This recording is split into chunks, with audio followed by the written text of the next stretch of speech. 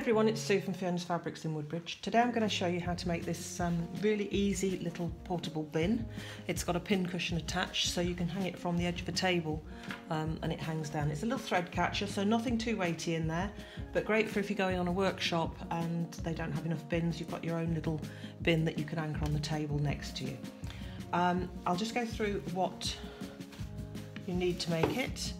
I use ground up walnut shells. And the ones I've been using at the moment are lavender scented, which are really nice, and you can source them online. We will be putting kits together for this in the shop, and we will put the ground walnut shells in with the kits. You're going to need a piece of boning for the top of your bag, and about a 20-inch piece for this size, so it's got a bit of an overlap. You can also use, if you can't get hold of boning, you can use the nylon strapping that parcels come wrapped in, you know, the stiff stuff that goes around parcels. It's really tough. You can cut a piece of that up and use that. You're going to need 2 pieces of fabric for your little bin. You want an outer piece and a lining, and these both need to be the same measurement. They need to be 16 inches across and 9 inches down. You need a piece of fabric for your pin cushion. That needs to be 7 inches across and 8 inches. And then this is for the hinge, and the hinge piece is 8 inches by 4 inches. Just be aware when you're cutting out, if you've got a directional print as this is, which way your print's going, and we'll talk a little bit more about that as we get going. Okay, so the first thing you need to do is to get your hinge piece. So we're going to stitch that first. So take the hinge piece, and we've got, as I said, we've got 8 inches across and we've got 4 inches, and we're going to stitch just down. Take the 2 short ends together. If you need to pin it, hold those 2 ends together and then take it to the machine, and we're going to stitch down that edge, just that edge. Now I've got an average stitch length, I've got a cream thread, so match your threads to what you're stitching. I'm using the edge of my presser foot as the edge mark on the fabric. Remember to back tack, we don't want this coming undone, and stitch all the way across, back tacking at the far end.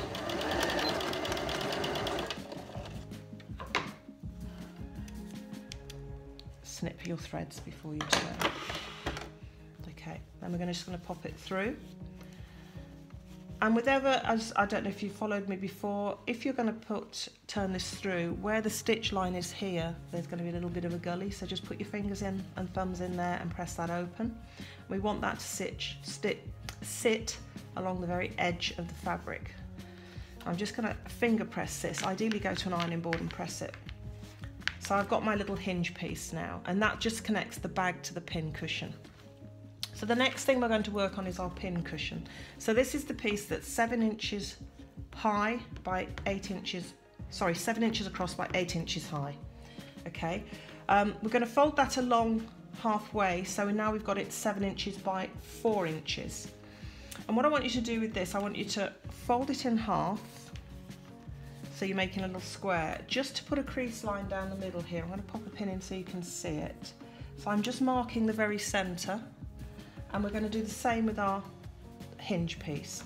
Now, when this is turned through, it's going to sit like this. So I want my hinge pin, it will come from here, but I want it to sit correctly. So to do that, I need to line up which way and flip it in. So again, centre it, so fold it in half,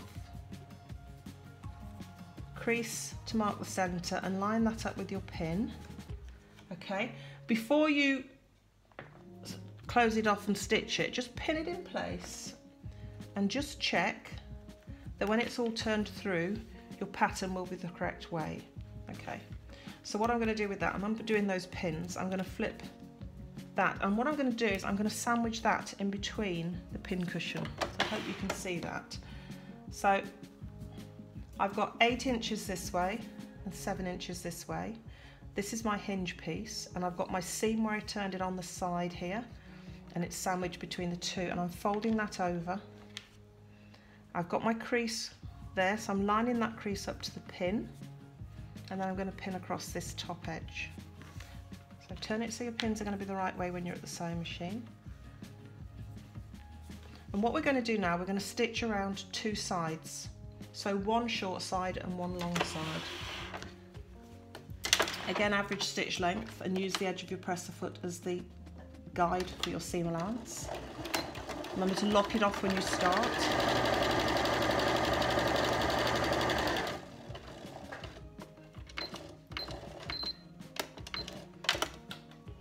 pivot that point at the corner. Take the pins out as you go.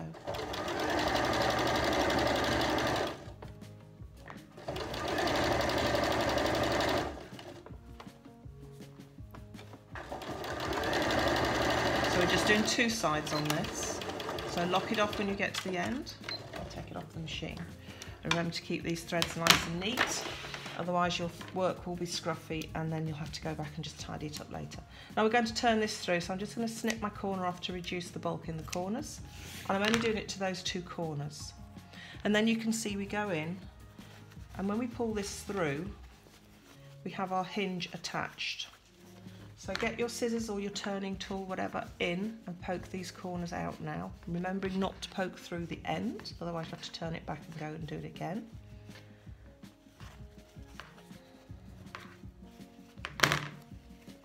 With my fingers. There we go. Some scissors.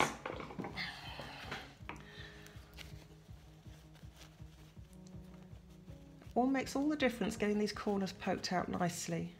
It just makes such a difference to the end product.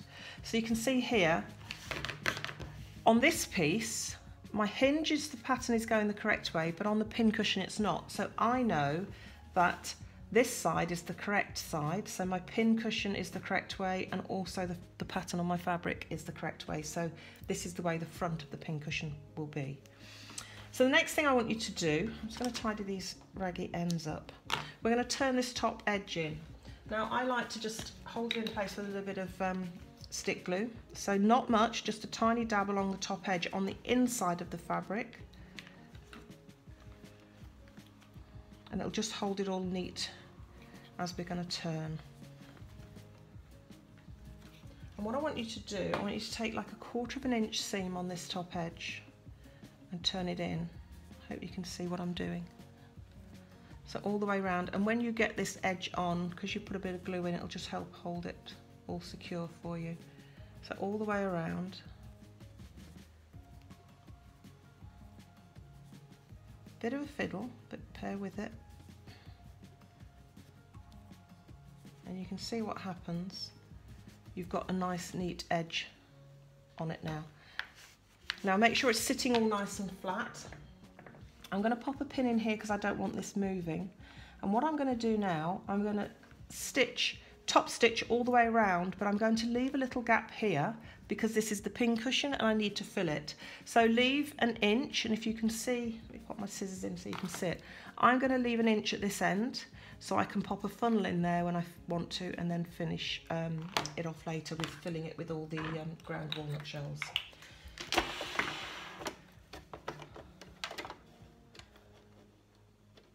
So mark your inch point. I can see where the inch is because there's a mark on the fabric. And then we're going to back tack this off. And we'll close the little gap up where we're going to put the walnut shells in later. So again, just all the way around. It'll give a nice neat edge to your pin cushion. So get your eye into the machine, follow that mark that you've got, and just literally about 1/8 of an inch from the edge, not too far in.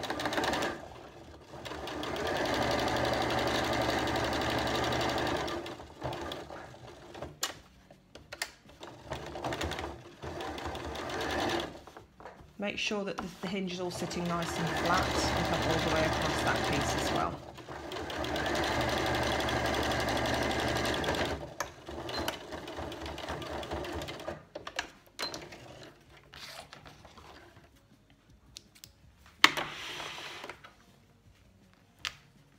Okay, so what we've got now, we've got our pin cushion, which just needs filling. And I've still got my little gap here, which I'm going to put my funnel in later and fill it. And we've got the hinge attached, ready to go onto our bag. So that can be set aside for the time being. And we're now going to work on our outside fabric for our bin. So we're going to take the piece, we've got the 16 inches by 9 inches, and we're going to take the 2 short ends together.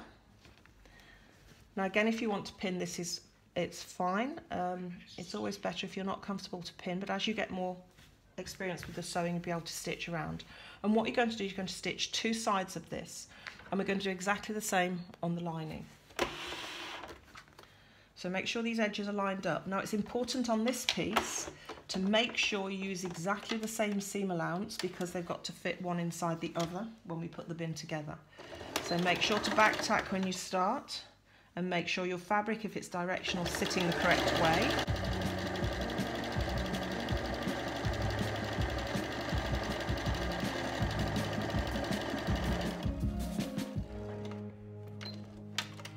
My needle's in as I pivot around the corner. And again, I'm following the fabric to the edge of the crescent hook here.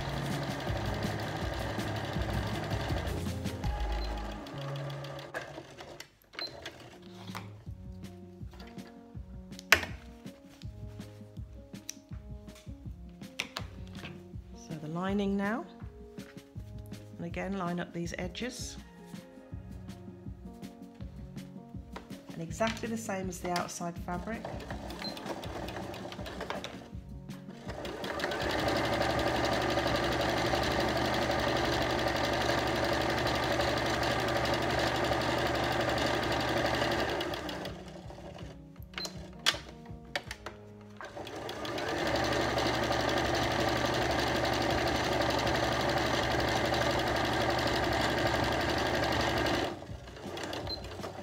Remember to back tack at the beginning and end. Okay. So what we've effectively done, we've made two little bags. So the next stage is what I want you to do, where we've got our stitch line here, come across to this edge on the fold and just take the tiniest nick out so you can see where the centerpiece is. And then sit the bag down, put your hand inside and center this seam. What I'm going to do is I'm going to go in and open that seam and just finger press it. And it's all to do with spreading the bulk of the fabric. So just press that open. You won't be able to go right down to the bottom, but don't worry about that. Then take the seam and line the seam up with the little notch that you made. Okay? That means that that seam is now dead center. And if you get hold of it, I hope you can see what I'm doing here. By putting your hand in and making this top piece flat where we've lined up the center seam, you effectively make two triangular ears almost. So make sure they're all sitting nice and uniform. Turn it over and spend a little bit of time with this to make sure it's sitting right. And you can see you've got like a little house piece. Okay, I'm just going to check this side's sitting up to where I want it. And we're going to use this to make our corner, the base of our bag. Now, what I like to do, I like to come up 2 inches. This is a 2.5 inch ruler, so from the point here, I'm going to measure 2 inches down. So I'm going to put my 1/2 inch mark there, because I say this is a 2.5. If I get it lined up on the mat, I know I've got it straight. And again, take your time, because sometimes with these things, you know, they make them sit. The more effort you put into being neat with it, the better the results will be. And then take an erasable pen. I've got a 2 inch mark and I'm going to draw a line across, and the same on the back piece. And again, what we do on this piece, we're going to do on the outside fabric. So we're going to use that and we're going to stitch across. So separate the ears, because we're going to do one at a time. And again, if you want to pin this, that's fine. Back tack to start. And stitch all the way across, and then back tack to finish. And again, we're doing these. I'm going to cut this one off just to show you. Trim those down to about 1/4 inch seam allowance, just to take the bulk away. So I've done one, and I'm going to go back and do the second one. As I say, this is forming the base of our little bin.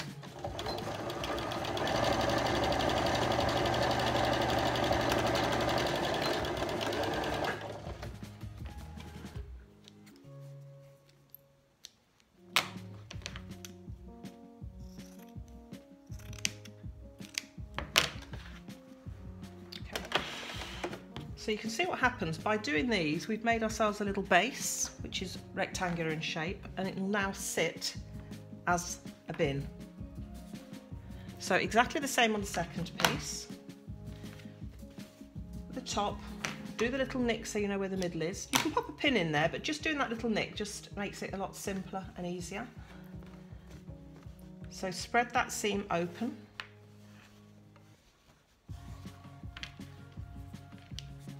Line up the seam with your nick and then make sure these all sit. You'll be able to see how they go. They'll all sit, so you've got these two sort of ears and make your little house shape. Okay, check the opposite side is sitting. I've got a bit of a crease in there, so manipulate it so it's sitting nicely. I think that's okay. And again, we're going to mark our 2-inch line down from the point.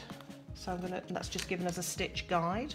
And again on both sides, I'll make sure my seam's sitting open. 9, 2.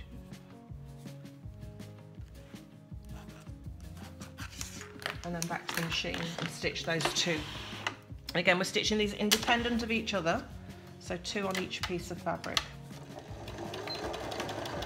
You could just pin this, but by putting that line you have a stitch guide, and it's always easier to follow a line that's marked than a line of pins. As you get a little bit more practiced, you'll be able to make sure you can follow the pins. But as a beginner, why make it more difficult for yourself? Right, so just trim that excess down. Opposite side.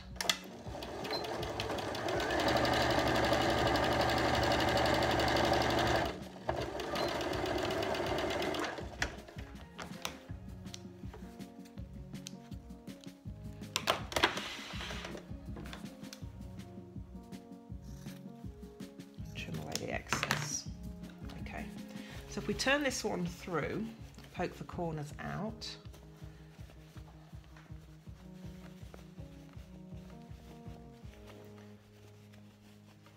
you can see this one will sit quite nicely, and the seam will be down the centre back. So remember that that's the centre back of your bag.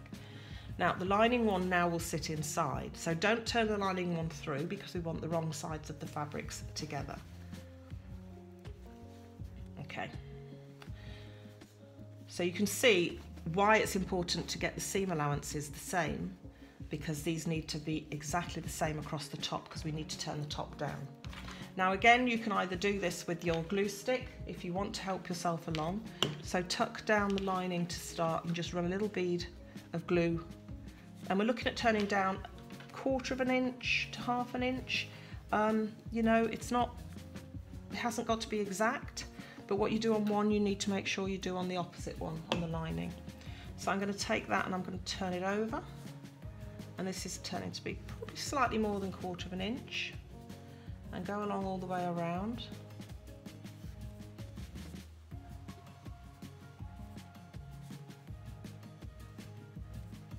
The glue just holds it and tacks it in place. Okay. I'm going to hold it and just give it a nip to make sure I've got it level how I want it. So that's fine, and you can see that the actual outer one is now neatened. So we need to do the same on the lining. So run a little bead on your lining as well.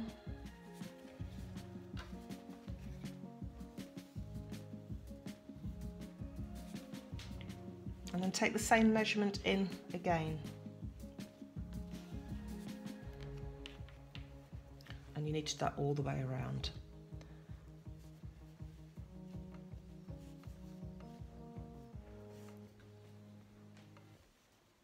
It's sitting quite nicely now. Okay, now we've got to position one inside the other. So find the back seam and start there. Line that back seam up and get a pin. Pop a pin in to anchor it together.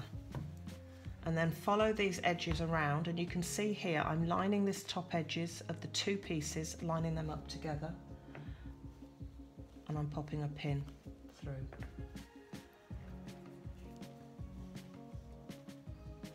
All the way around.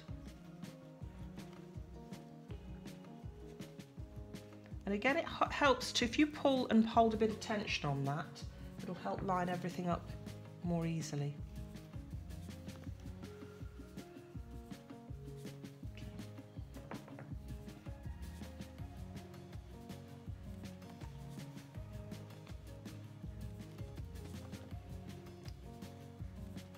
little bit. So our bin's made, all nice and neat inside, all nice and neat on the outside, and we know that this is the centre back because we've lined those seams up. So the only thing we need to do now is to attach the hinge. Now, when you attach the hinge, what you need to do is make sure you sit it in and it's straight. You don't want it so it's pivoting and wonky. So again, use a ruler and mark down. Now this is 2.5 or 3 inches. You've got 3.5 inches there on that to play with. And depends on how far you want it hanging off the table, what this measurement will be. I think it's quite nice to do 3.5. So I'm going to measure up 3 inches rather, sorry, 3 inches. And I've got my 3-inch line measured on my seam line here. I don't know if you can see it. So what I'm going to do then is I'm going to mark a line across my hinge. So what I've done, I've marked from this corner to there is 3 inches and that's 3 inches. So when I now put it to my bag, I know that I'll get it at the right level. So go back to your bin, take the back pin out, and what you need to do is you need to lay the lining, the hinge. I'm just going to trim off all these rough edges because it's looking a bit stuffy. We need to centre it, so we need to find that centre and just put a little crease down because we're going to come down by 1/2 inch or so. I'm going to line that crease in the centre with my seam line here, and I'm going to put the line I marked on the edge of my bag. Take another pin out.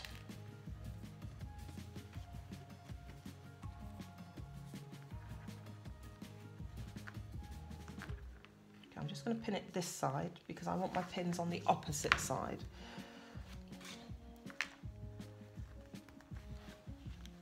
I just need to hold it all together. So our hinge is now attached and our measurements are 3 inches there, and we've got 3 inches on that measurement from the bag to the pin cushion. What we're going to do now, we're going to stitch all the way around the top, but because we want to insert the boning, we need to leave a little gap for popping that in. So the reason I put the pins on the outside is I'm going to employ my free arm on my machine, and what I'm going to do is I'm going to lay the bag, I'm going to slot the bag onto the free arm. Now I'm going to start about 3/4 inch into my hinge. It doesn't really matter, but leave the gap around the hinge because that's where it'll be at the back of the bag, and then it's where you're going to insert the boning. So, and what you're going to do, you're in a loop around, and we're going to stitch this top edge off. So the back tack to start, and you're going to stitch all the way around through all the thicknesses. And what we're doing now is we're attaching the lining of the bag. Check everything's lined up as you go, and try and keep that measurement that you're down from the top uniform.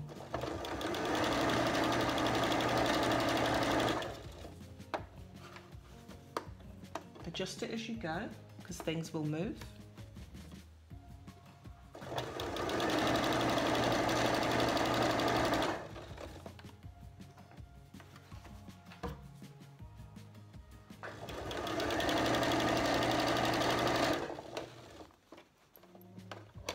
Thread there.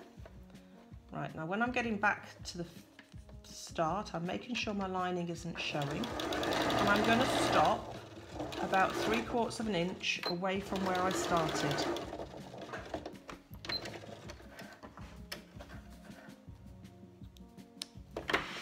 I'd often show you, I'll just trim some of these threads, a few raw bits of fabric fraying.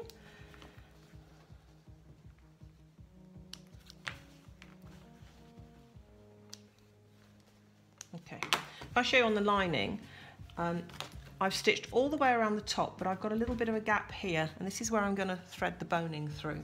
Now if I just thread the boning through there, it's just going to flop to the bottom of the bag. So the next thing we need to do is we need to mark down, and we're going to stitch another line of stitching across all the way around the bag so it holds the boning at the top edge.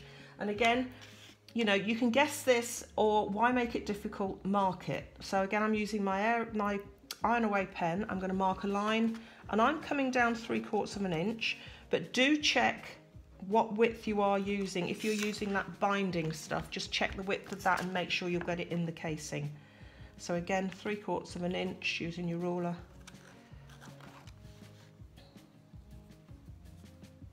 All the way around. And then back to the machine, and you're going to stitch all the way around again. So again, get onto your free arm. And when you start this, start towards the back of the bag, because that's not going to show up as much. If you start at the front of the bag, everything's going to be in your face. I'm not back tacking when I start because I'm going to come back round in a loop, so I'll back tack everything off at the end. And I'm following my line that I've marked.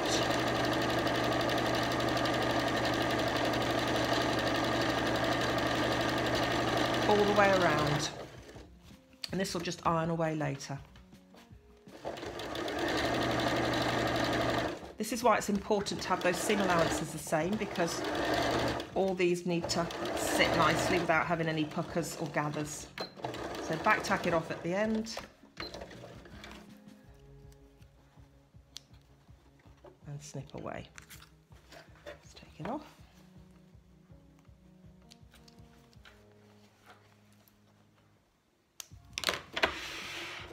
Okay. So what we've got now, we've got our pin cushion, which we need to fill. We've got our hinge and we've got our bag. And it's looking pretty good. The only thing we have to do now is to put our boning in. Now you can get us a branded boning called Ridgeline. This isn't Ridgeline, this is a plastic one that we happen to have in the shop. But what it does, it makes sure that that front, the top of the bag sits open. It's really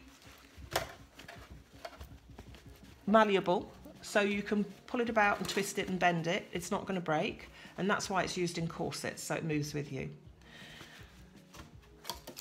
I've cut, for this one, I think it's about 15 inches around the top. So I've cut about a 20 inch, so about a 1/2 metre length of boning, because I want it to overlap. Whoops. I want it to overlap so that it'll hold itself nice and fast. So you can see the curve of it. So common sense dictates that you will go with the curve. Don't try and go against the curve. So find where you've left your little gap. Poke the boning in and start feeding it through. And it feeds really simply because it's a stiff product. It will bunch up, but keep feeding that end around, and then keep going back past where you went in. Just continually feed round, and it will gradually take in the second tail. You can see it's disappearing in now, it's getting smaller. And if you don't, you know, you don't have to have such a big overlap. It's just easy for me when I'm making kits to actually put in 1/2 metre or something. Okay, so I'm going to make sure it's all sitting there, and you can see now how rigid that top is. But we've still got this little tiny bit where where we threaded it in. So we need to go back and we need to make sure that is all secure. So make sure it's sitting down in the right place. I'm actually going to pop a pin in there because I've not got as much movement in there because of the Ridgeline that's in. I'm going to take it back to the machine, and I'm going to join up where I was stitching around the top. I'm going to close that piece off. So back tack again, just close that little 3/4 to an inch that you left open for threading. Stitch that off. Now everything's nice and secure inside.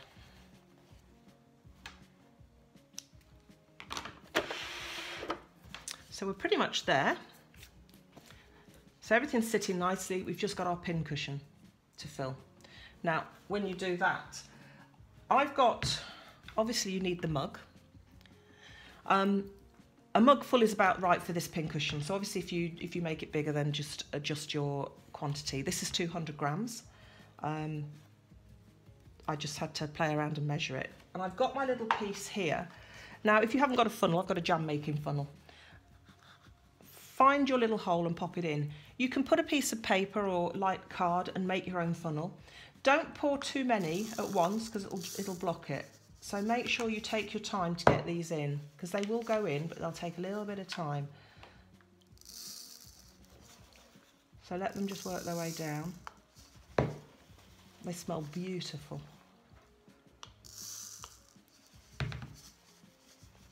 And the shells are supposed to keep your pins sharp, whereas if you filled it with sand, it won't, or rice. Don't know if that works or not, but we will see. But it just gives that little bit of weight. And actually the lavender in it is gorgeous, because my whole kitchen smells of lavender at the moment.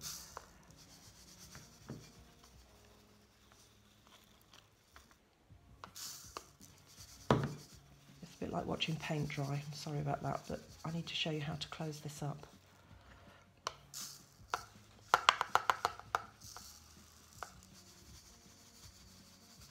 Don't scrimp on this. There's nothing worse than a sad looking pin cushion.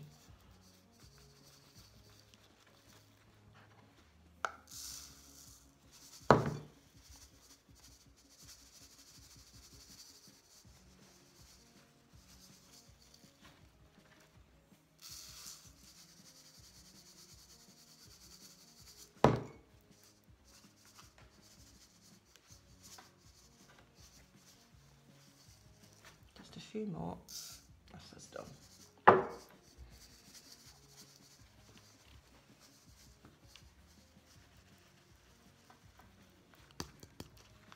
Okay, they're all in. So we just need to close this up. And I've got an inch, so I'm going to put a pin in because I don't want this spilling all over the machine. Now, depending on your machine and how full you've got your pin cushion, you may need to on this piece, you may need to put your zipper foot on. I'm just swapping my pin around because when you stitch, if you've not got much under the back of the presser foot, the machine will struggle to come forwards. So what I'm doing is I'm making sure I've got the bulk of the fabric to the back, and I'm going to finish at the edge of the fabric. So I hope that makes sense what I'm saying. And I'm just closing up that gap, and it's just finishing off that line of the top stitching that we did. So all the way to the very end, and back tack at the end. And this is important, you don't want it coming undone.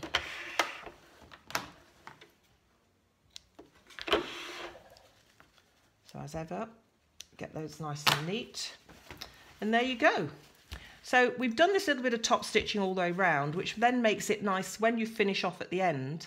It means that actually nothing shows up differently. So you've got the nice weight of the pin cushion and just hold in the bag. They're great little makes, especially useful if you go to workshops or little classes. Not that we're allowed to at the moment, but hopefully we'll get going back to that.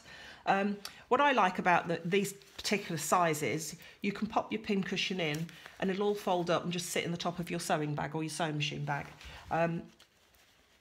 Fabulous little things. I think you'll enjoy making them. Again, good for little swapsies with your sewing friends or for any little sales that you might be doing. Hope you enjoy making them, and we will have kits available in the shop, and they will be on our Facebook shop. So if you are interested, then email us info@fionasfabrics.co.uk, and thank you for watching.